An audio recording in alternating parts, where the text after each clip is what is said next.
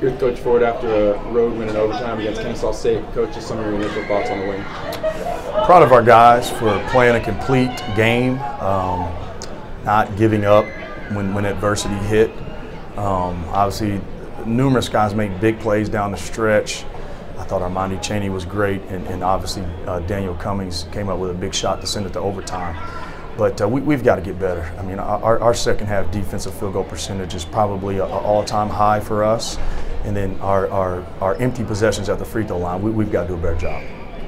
Daniel Cummings taking the shot with 2.1 seconds left to force overtime. Just talk about his toughness. I just thought it was a great shot. It was a great find by Armani Chaney. I mean, in that situation, it was easy for him just to throw up a prayer, but he had enough wherewithal and enough toughness to pivot and skip it across the floor, and Daniel just rose up and shot it without any hesitation and knocked it in. A huge shot.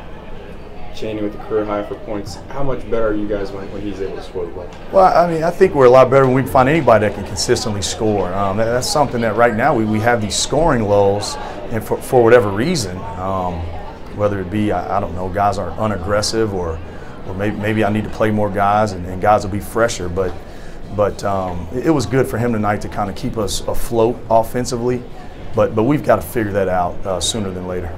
You guys get a big first half lead and they come back and take the lead. Talk about the toughness just to grind out the win. Yeah, you know, their backs are against the wall. They started year 1-4. This is their first home game against a Division I opponent, and they're so well coached. They've got a Hall of Fame coach, and we knew that they weren't just going to lay over. What I was disappointed in was our inability to defend them. I mean, we started the game off defending them with ease, and then as the game went along, it's just like the basket opened up and became an ocean. But we didn't stop playing. We kept playing. Guys continue to be aggressive, and man, it's just another gut check win.